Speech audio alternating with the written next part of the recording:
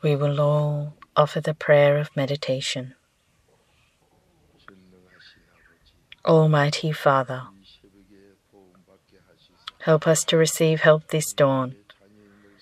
With our lives, may we witness that we're your children as witnesses. Surely at this dawn, we believe we will receive help. In Jesus' name, we thank you and bless. Amen.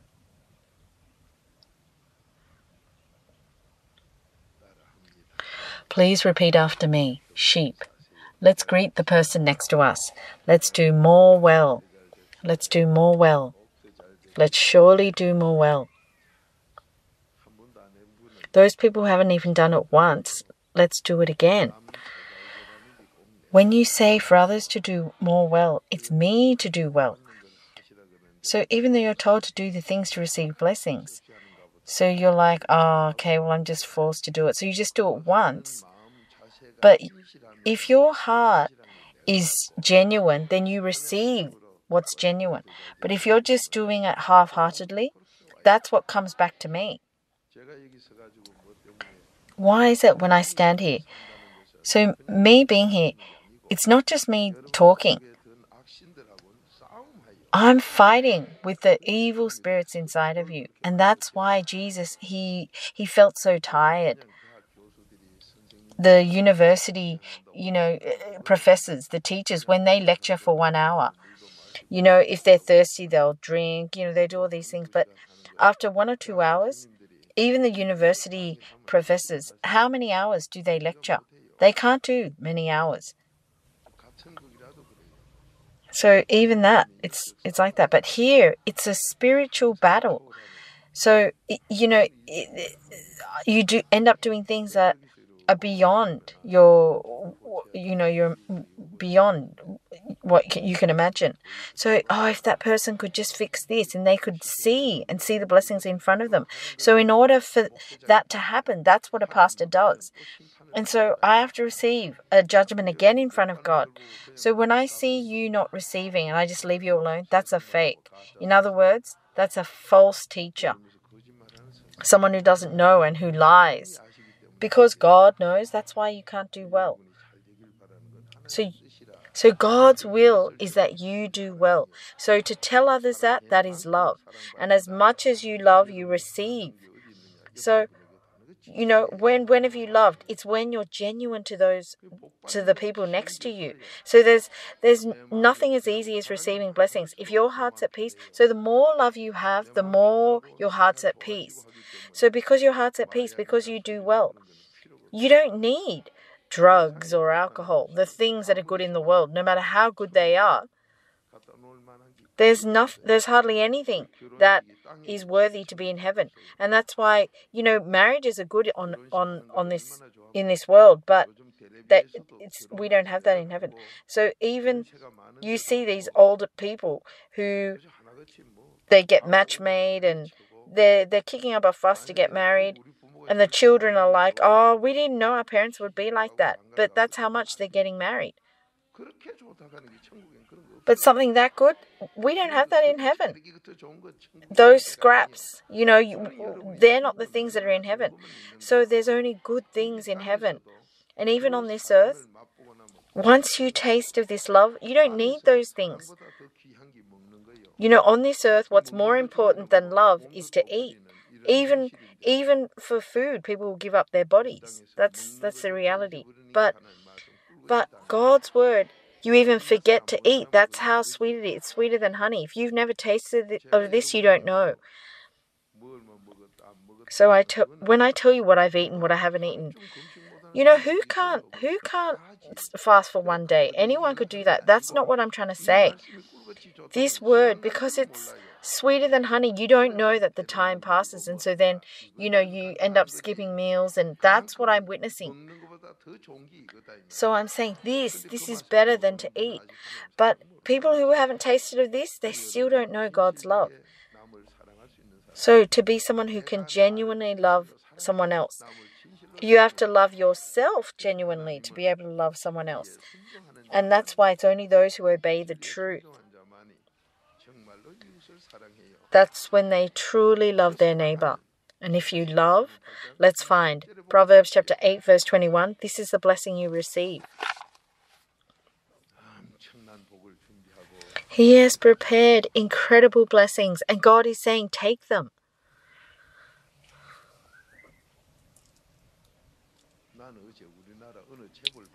So yesterday, I became richer than one of the wealthy conglomerates in our country. So, as I was talking to that company, they were saying, oh, you have to give more money. So I was like, oh, I said, well, thank you, because I'm above you. I'm richer than you. And so their eyes became big and round. So in the world, it looks like they're wealthy. But when they asked me to pay more, I said, yes, well, I'm richer than your company, so I will give it to you. And in one move, I'd won. So above that company is me, is you. So you say amen. But then when you go out, you keep crawling underneath that company. That's your thoughts and your theories. That's Proverbs chapter 12, verse 14. So if you want to win or lose about a person with someone else, what determines that? Just because you have 2 bowls of food, that doesn't mean you win. It depends on your heart. And that's why Proverbs chapter 4, verse 23, life and death depends on your heart. So even though you keep being trained in this world, when you actually go out, practically in a battle, you just lose, you just lie down. Every time you're told to win, you say amen here, but once you go out, you lose. And that's because you haven't been trained in this. You're not trained in the godliness.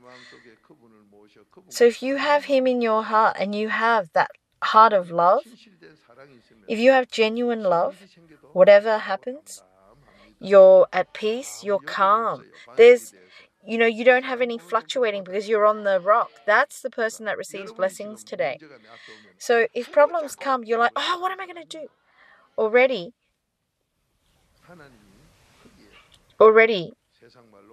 God, He doesn't want you to get hysterical and make a fuss. When He gives you that danger, He's testing to see, are you styrofoam or are you on the rock? So if God's always with me, God can make what is dead to be alive. Romans chapter 4, verse 17. He can make what isn't to be. So if the source of all blessings, if He's with me and I receive help at dawn, He's with me the whole day to help me, to give me blessings, then why? Why would you be flapping up and down? In other words, God's not with me. So someone who doesn't receive help at dawn, because God's not with me, the smallest thing that happens and you start to, you start jumping up and down. So then you're jumping up and down the whole day and then you fall. So this word where He helps us at dawn, this is an incredible word. Why is it that I'm not at peace? Oh, Pastor, I'm so at peace that I'm falling asleep. No, it's not that you're at peace. You're not eating your food. Soon, other people have eaten, but soon, because you're hungry, your eyes are going to flip over. So at this time, you have to eat. Please eat. So God says He'll give us the best things. Well, why is I'm not receiving these good things? Why do I keep getting difficulties? These days cows aren't very expensive, but when we were young, in the countryside, cows are a wealth. They would educate their children by selling a cow. That's how expensive. But these days, a cow wouldn't even cover your enrollment fees. But so once you buy a cow, how good was it? Because there's a lot of benefit in your farming and so you've bought a cow. After you buy a cow, why would you beat it? Well, if it goes the wrong way, you beat it so it'll go the right way. Even though you like it so much, you'll do that. So when God gives us problems, when there's difficulties, it's because I'm crooked in that area. Why do I keep having difficulties in money? Because you're crooked in money. There's something you have to repent of. Why is it my health isn't good? Well, there's something crooked in your health. Whatever your problem is, so you even though He's taught you You ask, well, what's my problem? Whatever problem you have, that's your problem. So let's receive help at dawn. How easy is this? How simple is this? This is so precious. I find this so funny. I find this so good. Sometimes if I want to give you the word, sometimes it's so far off from your reality. You can do well now, but you keep saying that you can't do well. And that's why I keep smiling. I keep laughing. For me, I've tried it and it works. And you say it doesn't. So I find it strange. Has God put the blessings behind you, beside you? He's put them in front of you. So if you're not receiving, are you going straight or are you going around? So you know. I can't understand. God says He's put the blessings in front of you. He hasn't put them beside you or behind you. Deuteronomy chapter 30, verse 15. So the blessings are right in front of you. So then where have you gone? It means you've gone crookedly. You've gone somewhere else. So He does according to your actions. Oh, but Pastor, I went straight ahead. No, you went crookedly. Oh, the cow's like to the master, why are you hitting me? Because the cow's like, I'm going straight. No, when the master sees, the owner sees, you've gone crookedly. So what am I like? What am I like? Oh, this thing, it's just not being fixed. Well, no, because you haven't tried to. You haven't repented of it. Oh, but I have. Well, your ancestors have passed it down to you again. If you keep going crookedly to the right, you say you've repented to God. But yes, you may have. But because your ancestors didn't pray to fix that, your ancestors, things have come down. So without you realizing you're going crookedly. You look, those people who are drunk on the streets, you say, why are you going so crookedly? They're like, what do you mean? If you ask them, they think they're walking straight ahead. But that's what we think we're doing. You're like, why? Why is my personality not being fixed? You think that you're fixing it by repenting. But what your ancestors haven't done, what they haven't done, that comes down again. So that's why you're swaying again. So it's not just to pray about my own, but your ancestors, your parents, 3 and 4 generations, it's come down. Is this amen? So repenting of this dawn, that is loving God. You think, oh, loving God, oh, I love you, God. No. Fixing my wrongs, that is loving Him. My wrongs. God, He's just. So me fixing those things, that's loving God. Who does God love? Who is He pleased with? Those who serve Christ. What's Christ? Someone who repents and changes their bad things into good. So what are you like? Are you going the way of ruin? So here it says, to those who love Him, He makes their wealth overflow. Let's read Proverbs chapter 8, verse 21. To endow those who love me with wealth, that I may fill their treasuries. Amen. So you say that you love God. Many people are like, I love God too. No. What is it to love God? It's to do well.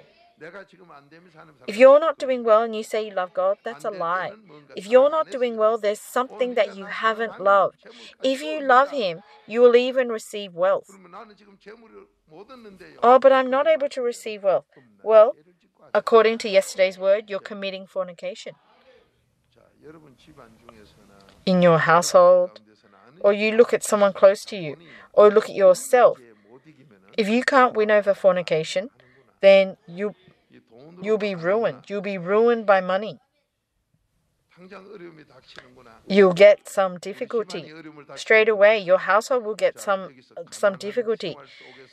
Those people who are living within poverty, why is it that my household, me, I'm so poor? It's because you're filled with fornication. We heard the word yesterday. So if I have these thoughts of fornication, if I'm tied to fornication, it's because you're focused on living for your flesh, not for God. Matthew chapter 6, verse 24. Let's find that. So because we can't do two things, if you love your flesh, so as soon as you have money, as soon as people are able to feed them themselves, they go to the way of fornication. Once you start fornication, then you go towards poverty. That was the word that God gave us last night. So you receiving help at dawn, you can't love this and that. If you love your flesh, you don't have the love of God. If you love God, you don't have fornication. Does that mean you live as someone who's disabled? Who says that? Someone who eats food the whole day, there's something sick about that person. If you eat food at the right time, there's nothing wrong with that. So if something is too extreme, or is it normal?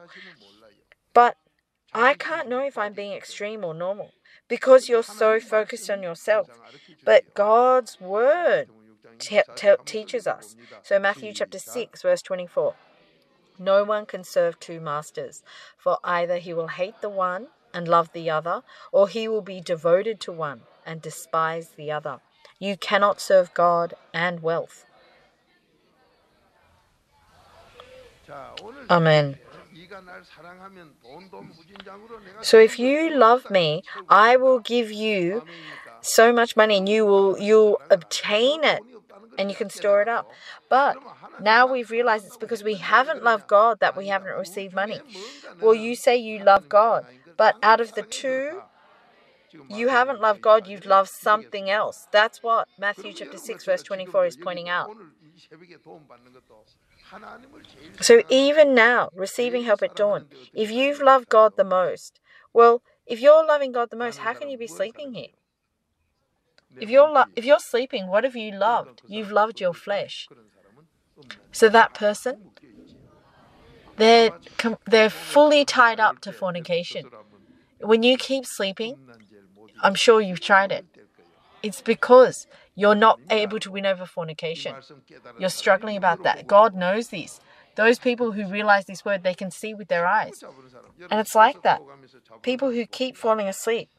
You see people who fall asleep on the bus. Yes, there are people who've worked throughout the whole night. But otherwise, it's those who have committed fornication. They're all sleeping. You have a look. You can see. But what you sin, because it's demons, because demons are like with like, they act as if they're forgiving. And so then they may do bad things, but they pretend that they don't. You see those people, they don't bat an eyelid. You know, there are people who fall asleep because they've done vigil or they've fasted. That's okay. But because of their sin of fornication, and then they fall asleep. But, you know, even though they've committed fornication and they fall asleep, they act like as if it's nothing. They don't feel a thing. That's because they're deceived by themselves. So if you love your flesh, have you loved God or not? So now you know. The word tells us. So if I love God, then money is unlimited. But I haven't loved God. I'd love fornication. I'd love my flesh. And so of course you can't do well. So he says he'll help us at dawn. But I'm the one that keeps going the way to not receive help. So after this dawn service, there'll be another problem coming up. What's that problem? Are you going to love God or are you going to love this? You know, out of the two, which one are you going to do? So Deuteronomy chapter 30, verse 15, he's put the blessings in front of me.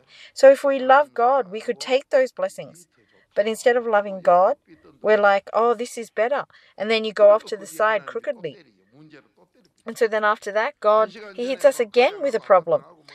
An hour ago, you were upset. But an hour later, then something worse happens and you're like, you know what? I'm going to quit. And then you start making excuses. Oh, it's because they serve demons. When your demons are worse. And that's how we fall.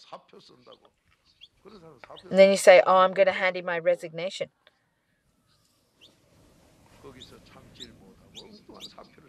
And then you're not able to be patient. And you end up doing the wrong things. And then you act as if you followed God. No. If you please God, you're also praised by man. Is this amen? This is the blessing we all have to receive at dawn. Everywhere we go, to become someone who receives praise. And so that's glory to God, blessings to us, and to pass blessings to our children. May we become patriots. So Romans chapter 14, verse 18, let's find that. So if you please God, if you become someone who loves God, then you're also praised by man.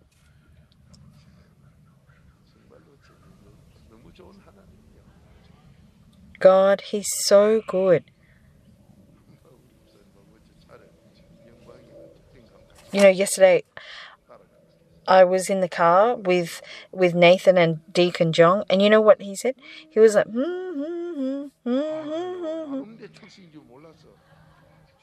I didn't know he'd graduated from music. So I thought I copied him. And he was just doing that too. And later he realized and he was like, you know, he was so excited to do that. And then he realizes his grandfather's doing it. And then he got all shy and he's like,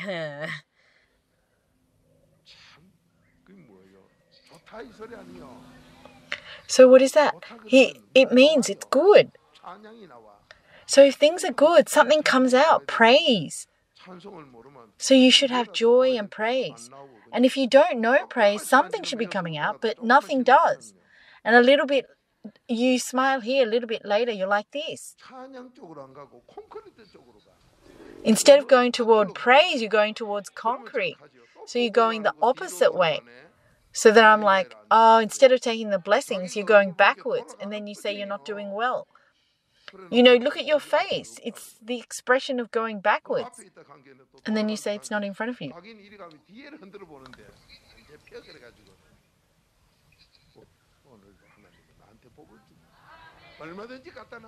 Today, God, He's put unlimited blessings in front of me. Why? Why can't I take them? When you can't go, then you can't take them. But that doesn't mean just go anywhere. Doesn't mean you just go anywhere. It means to live joyfully. That is God's will. Let's do well. Oh, but I'm not joyful now. Well, you know, you might as well sleep then. You can snore. We will do well. So what have we found? Let's read about pleasing God. For he who in this way serves Christ is acceptable to God and approved by men. Amen. So someone who pleases God, it's when you serve Christ. So if I love God, if I try to please God, it's when you wash with the blood of Christ and when you change to genuine love. It's when you change, then you don't serve two masters. You only serve God. When you only serve Him, that's when you also receive praise. You receive praise from others. Why is it everywhere I go I don't have popularity? But you're not pleasing God. Who's going to praise you? No, they won't. I went to a restaurant in the morning. I said, please receive blessings because you've worked hard all night long to wait for me. And they're like, oh, Pastor, that makes sense. But they were actually working hard to earn money. But when the pastor comes, and he says, oh, you did this for me. Well, they're saying, oh, that makes sense.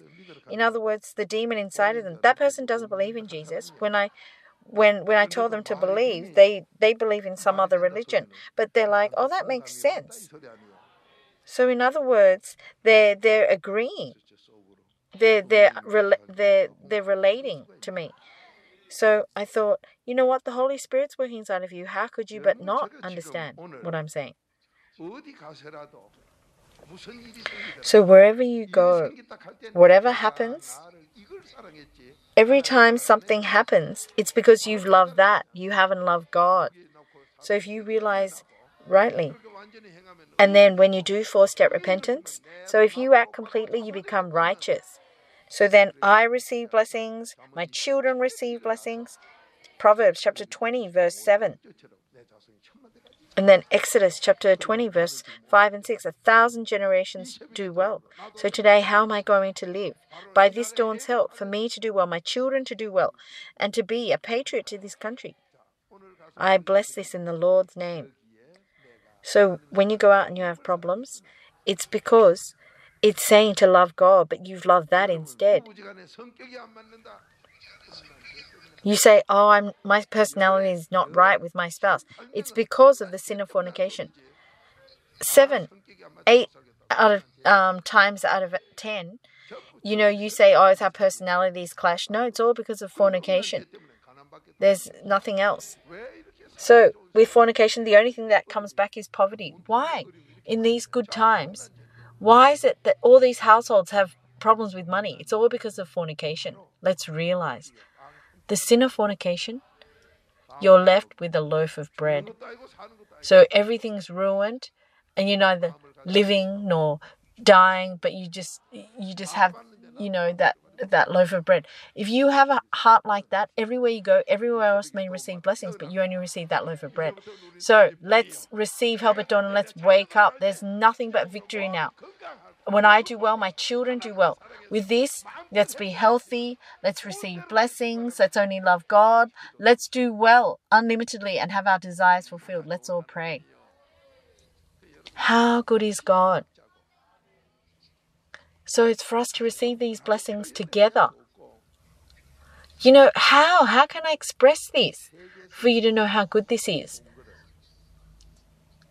The greatest thing in this world, I never even imagined there was a brand like that or that someone had made that. But they just bring these things all over the world. Even yesterday, I went and had a look with one of the deacons to have a look at that blessing. But God's saying, receive these and store them up. Excuse me. So when you don't have these, it's because you haven't loved. You haven't loved God. Proverbs chapter 8, verse 21. If you've loved, He'll give it to you. You say, but I've loved God. No, you've loved something else. You've loved something else. Whatever you've loved, that's what's come as a problem in front of you. Oh, Pastor, my right foot hurts. Well, you've loved your right foot. Oh, my bottom hurts. You've loved your bottom. Oh, my head hurts. You've loved your head. You've loved something else. So whatever problem has come up, if you repent of that, then you become someone who loves God. And if you love God, you'll receive everything that He gives you. Today, let's be victorious. Oh, my child's not doing well in this. That's my sin. If I repent of it, they'll do well, I'll do well. So let's all do well in the best way. Don't worry about your children. That problem is for me to repent. So children are the most obedient of obedient children, and they're God's heritage. We'll do more well. So you say it's a problem now, we'll do more well. We will do more well. Let's all receive this blessing. God's saying, take it, take it. It's because you won't take it that He gives you problems. So don't say that problem is a headache. If you repent of it, you'll receive blessings. Let's all pray. Father, thank You for making us realize. If we realize, we can change to become a man of honor. So may we do four-step repentance completely to become righteous. The righteous have their desires fulfilled. Their children do more well. The saints of Busan First Church, those who know the mystery of God, may we all receive amazing blessings. May our lives do well to become witnesses. We believe we have received help this dawn. In Jesus' name, we thank You and bless. Amen.